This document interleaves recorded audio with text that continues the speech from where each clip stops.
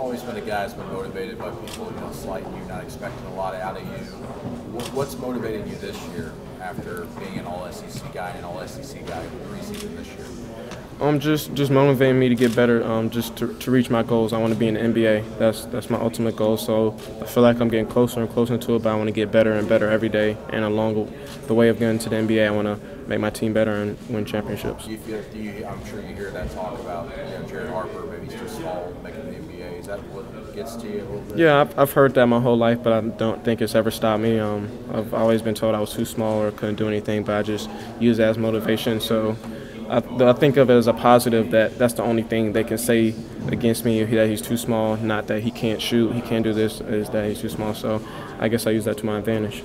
How do you guys feel about being picked to finish third in the SEC this year, coming back as co-champions? I don't think we feel any different than we did last year. Last year we picked to finish 11th, I think, or somewhere around there. We're still we want to win every game. We want to be winners. We're not tired of winning as a school. We lost my freshman year and lost years before that. So as a team, we were tired of losing, and we started to win last year. So we want to keep that going.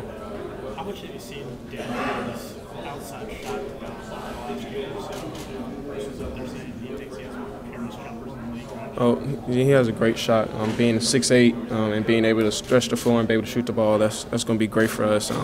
He's a matchup problem, which is going to help us. And I just know if I'm able to get into the lane or get him an open shot, then most of the time it's going to go in. Is that something that was kind of just honing over the last year? I think the year he played, he shot the ball, I think, close to 40% his freshman year. So he's always been able to shoot the ball well, but it seems like now it's even better. So I think he has been working on it. I know last summer you spent some time in Auburn. Did you do anything similar this summer? No, I wasn't able to go do any workouts this summer. I kind of stayed in Auburn. Spent a lot of time at home, just working on my game. So that was great. The way you guys finished last season, how would you say, how hungry is this team this year to get a fresh start this season to kind of keep that momentum from last? I think we're even hungrier because we have a target on our back. Just going from, I think we saw at the end of last year that we kind of started having that target on our back. A team's wanting to beat us, we're going to get every team's best game. So just going into every game knowing that we're going to get team's best game has helped us. Sorry if I've been asking this, but what's the, you guys really came onto the scene last year and surprised a lot of people. What would you say is the ceiling of this Auburn team? Of course, our goals are to make it to the Final Four and eventually win a national championship. I think we definitely have the team to do that. We won the SEC championship last year. We returned a lot of players, even though we lost some key players in Davion, Mustafa, and Deshaun. We bring in Samir Daddy, who was a transfer. He sat out last year. Austin D'Angelo sat out last year. So it's going to be great. Can you describe Sinor to us a little bit? I've only seen him in practice, but you've played pickup games against him and everything. What type of player is he? Oh, he's great. He's a very smooth player. He can do everything on the floor. He can pass, he can shoot, he can defend. He's smart and pick and roll. He can do everything. So it's like adding an additional playmaker out on the court to be able to get people shots and be able to make plays for himself and others. Top to bottom, the SEC is as good as, probably better than any conference in the country. Mm-hmm. Everybody seems like they got guys in the back, huge talent all over the board. Just talk about that level of competition you guys face. It's just knowing that every night is not going to be easy. Every game is going to be a tough game. So going into every night, every practice, we have to be prepared to play teams that can potentially be the best team in the conference. You can't really tell who's going to be because it's so even that you have to go in every day and play hard.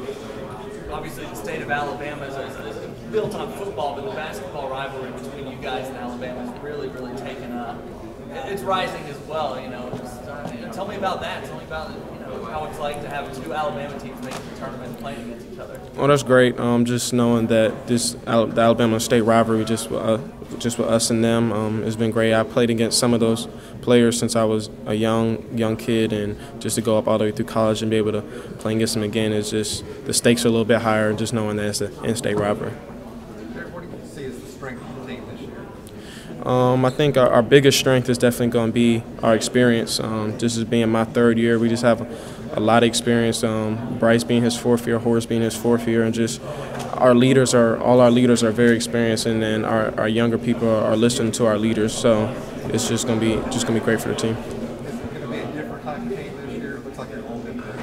Yeah, we're a little bit bigger, but I also think we're still going to play just as fast as we do. We're still going to shoot some of the similar shots. We're still going to shoot threes. We're going to look to throw the ball in the post more, a little bit more, but I think we're going to pretty much play the same way. What does Javon McCormick brought to this team this year?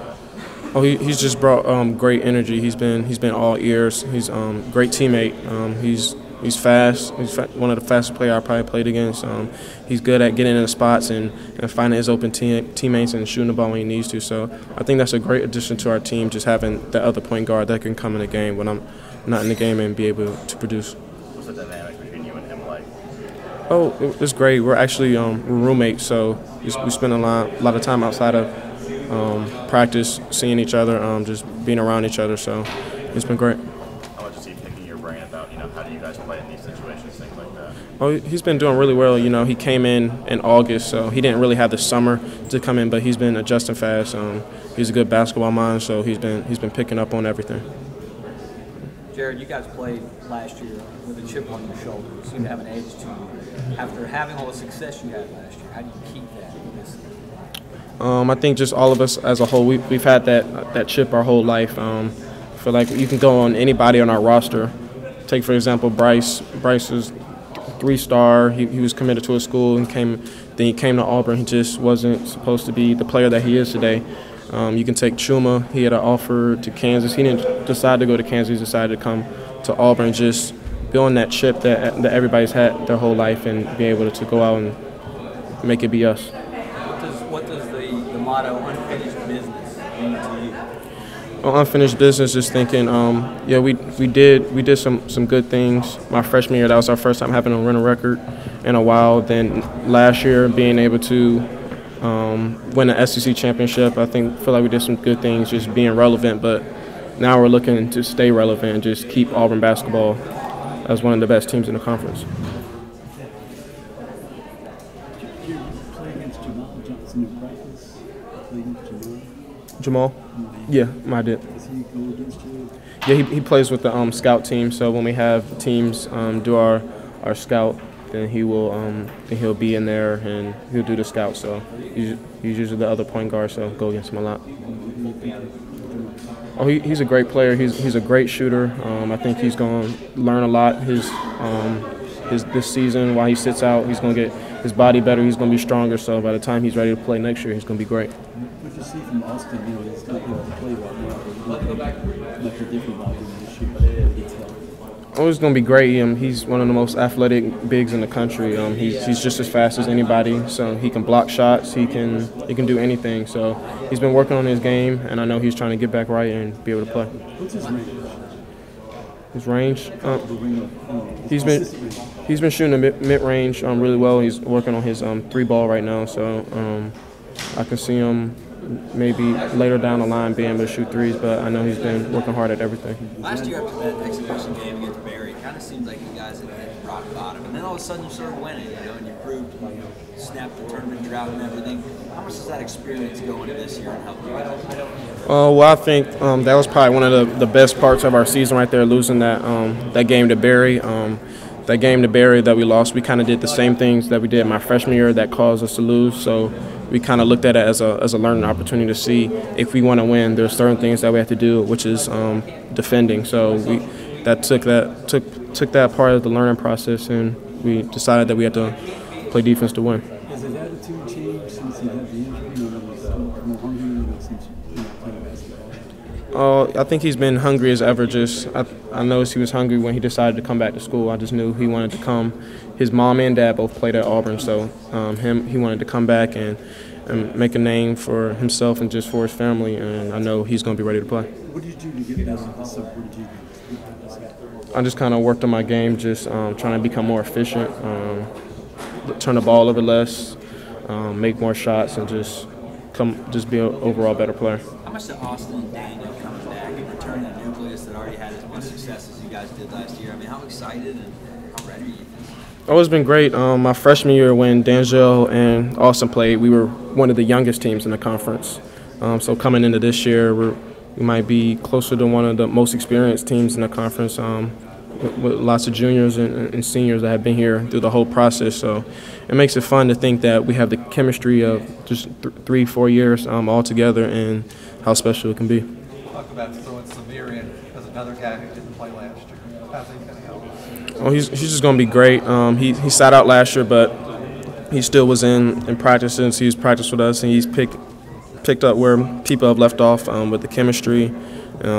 He's just been all ears. He's a great teammate. Talks on defense. He does everything that we need to do to win. How good can you guys be this year? That's the big question. Our goals for this team is to make it to the Final Four and eventually win a national championship, and everything along the way. What would that mean?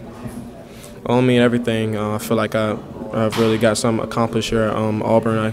When I came into Auburn, I wanted to make a difference, make a name for Auburn basketball program. Like I always said before I came in my freshman year, I wanted to look back years later like at a 30 for 30 special of just the rise of Auburn basketball back again, and just be able a special part of that would be great.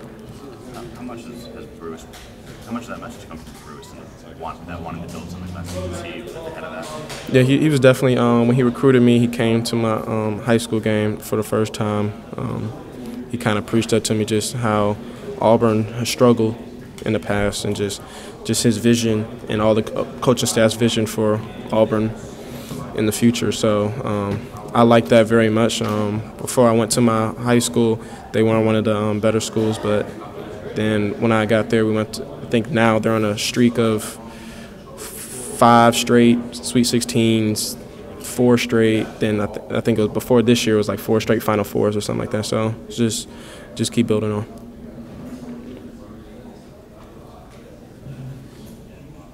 Thank you.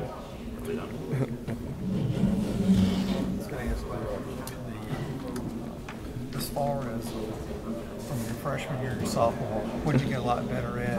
What do you want to get better at from your sophomore? Freshman and sophomore is probably more of my aspect of free throw shooting. I doubled my assists too, so I think I went up. I think I signed with 14% from free throw shooting, and I went up like almost half assists. So I'm going to continue to be more efficient passing the ball, get more assists this year, less turnovers, and I'm going to shoot better from the field.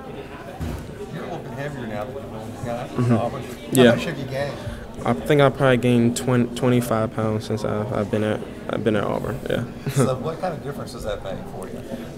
I think what people think with gaining weight that you're gonna get slower or whatever. I haven't gotten slower at all. I've definitely gotten faster. I'm more explosive than I've ever been. My body feels better than it has ever felt in my life. So I'm just using that, being able to use my physicality in one of the most physical conferences in all of college basketball. Does that help you when you're driving the basket? Because a lot of times you get hit and then you still try to get your balance and shoot. Go for the 3-1 play. Yeah, it's definitely helps me go onto the basket, just playing against all of these bigs and just experienced players. Does it help you defensively too? Oh, it definitely helped me defensively, just being smaller, but being able to guard taller players just because of my strength. What do you think is going to be the key thing to determine if you guys can have the type of season you want to have this year? I think probably our defense will control everything. If we're able to defend teams, then anything is possible for us. I think we'll be able to score with anybody. Even my freshman year, we were able to score with anybody. I think Coach Pearl talked about that earlier this summer, that my freshman year, our offensive numbers weren't bad. It was more of our defensive numbers, just being able to stop teams. So I think if we want to stop teams, everything will take care of itself. College basketball been what you hoped it would be? Experience? Oh, it definitely has been everything that I've experienced. I'm just watching it from when I was a kid, just watching TV and being able to watch in games and thinking how much a dream it would be to be able to play college basketball and actually being in it. It's been great. How old were you to realize that, hey, I'm going to be good enough to do this? Probably when I was around 12, 13 is when I noticed that I can definitely be a Division I basketball player. As far as your 3-point shot, it looks like you're getting better at that. Do you feel that way too? Yeah, I'm definitely trying to become more efficient. I think last year I shot okay, but towards the end of the year, my three-point percentage decreased. So just working on just throughout the whole year, trying to keep that up. Last year, you guys, the biggest jump, maybe statistically, you guys made was free throw shooting. Is this team going to be another good free throw shooting team? Yes, we work on free throws every day. We just know that was one of our focuses going into last season. So we shot lots of free throws, and just this season we're shooting just as many free throws as we did last year, just trying to become a great free throw shooting team because it helps. What's Coach Pearl like as your new coach? Oh, he's been great. He's extremely supportive. He believes in everybody. Kind of talked about this before that he doesn't like tell you what you're going to do. He kind of lets you show him what you can do, and then that's how he'll adjust. Obviously, he lets players play the game and do what they do in the framework of what we do. So that's always good. Got new coach, Coach Flanagan, was a two-time All-SEC point guard, 4-year starter. Has he given you any point guard advice? Yeah, he's definitely with me a lot. He wants me to. He's focused with me has been more on the defensive end. Just being able to disrupt teams, be able to get steals, just always being in the right spot defensively because, like as I said, defensively that's going to be the biggest thing for us, and if we're all able to defend, then it'll be great. Thank you. Two things for you real quick. What's it like to represent Auburn at this team? We might as well. Being able to represent Auburn is a great accomplishment. Just knowing that we have a great team and just everybody's ready for this year, and just to see everyone's excited and we're excited. So it's been great. And then pick third to finish the league. What's your reaction to that? I feel the same way as I did last year when they picked us to be 11th. 4-14, we can't control where they pick us. We can only control what we do, and we want to control what we do on the court. So that'll answer itself.